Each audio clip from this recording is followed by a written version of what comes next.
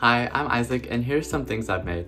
In elementary school, I created countless projects in Scratch, including a shooter game with 3 different enemies and a basic operating system with several applications. When my dad bought a 3D printer for our home, I started bringing my ideas to the real world. My first major project was a modern version of the telegraph. Inspired by the 19th century design, I wanted this device to transmit messages in English with only one input source. I also wanted it to be user-friendly so that it could be feasibly used as a method of nonverbal communication, potentially for those who are unable to speak.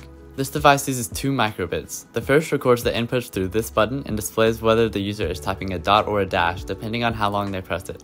After a second with no inputs, a small dot flashes, indicating that the user can start typing the next letter. When you've typed your message, you can hold this button for 2 seconds and it will send the message to a second microbit, displaying it in English. While my groupmate focused on the code, I designed and 3D printed a base to hold the electronics. This base allows the user to use a lever, similar to an older telegraph, while still being able to see what they are typing and display the message to another person. Currently, I'm creating a workout machine that allows users to safely squat and bench press without the need for a spotter, specifically for those who exercise at home. While my 3 groupmates have been focusing on research, I created this design. The barbell will have buttons for the user to rest their thumbs on while they exercise. If they begin to struggle, they can release their thumbs from the buttons, which will send a message to this Arduino and activate a motor. This motor will control a rack and pinion system that will open a trapdoor, causing counterweights to fall. The cables on the barbell are attached to the bottom counterweight, so when the trapdoor is opened, the barbell will rise. The user can adjust the counterweight using this pin. Everything under the pin will fall when the user releases the buttons, giving users the option to have the barbell completely lift or just reduce the force it puts down.